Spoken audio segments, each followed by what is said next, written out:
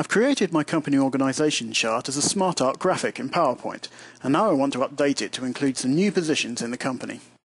I can add a new shape to my SmartArt graphic by clicking an existing shape adjacent to where I want to add the new shape, and then using the commands on the SmartArt Tools Design tab. I can add a new shape before, after, above or below the shape that I selected.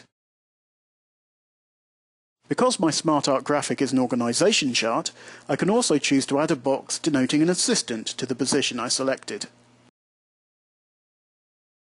If I want, I can also add new shapes to my SmartArt graphic by using the task pane.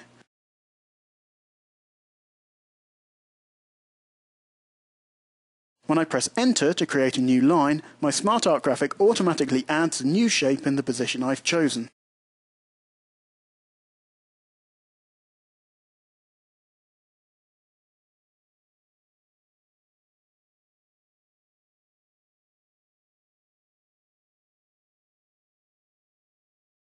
I can move the new shape to a lower hierarchical level by pressing the Tab key, or to a higher one by pressing Shift and Tab.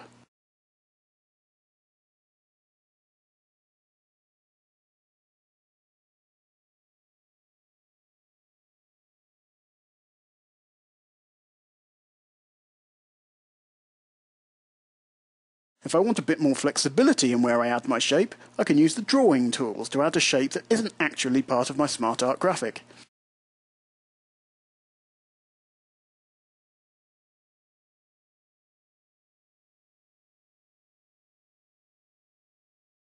I can design and format my extra shape independently of my SmartArt graphic.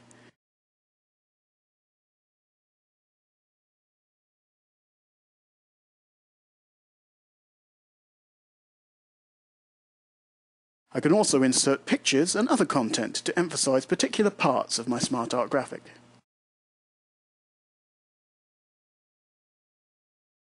You can add shapes to your SmartArt graphics in Microsoft Office 2007 with PowerPoint, Word, Excel and Outlook, but you use the same method with each.